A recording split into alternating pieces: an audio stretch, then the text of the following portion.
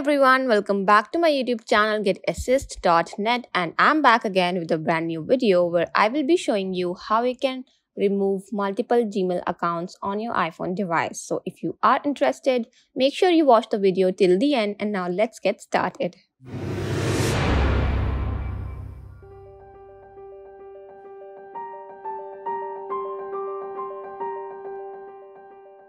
Alright, so to remove your Gmail account from your iPhone, you have got two methods. Alright, so let's start with the first one.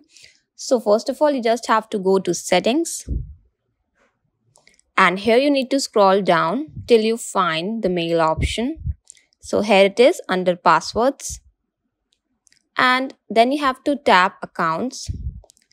Here you will see all the accounts using which you are logged in on your iPhone. So if you want to delete, you just have to open that particular email account that you want to delete or remove. And here at the bottom, you will get the option to delete account. Alright. Now, in case if you turn this toggle off, it will simply mean that you no longer want the notifications for it, but it will not remove your account.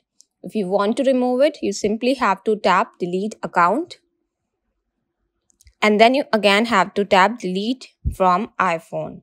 So this will simply log you out of that Gmail account, and you can add it again later whenever you want.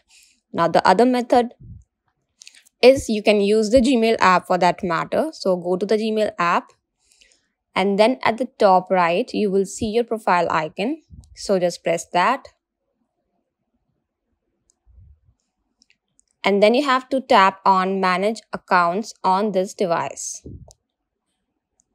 Now here you will see all of your accounts using which you are logged in on the Gmail app.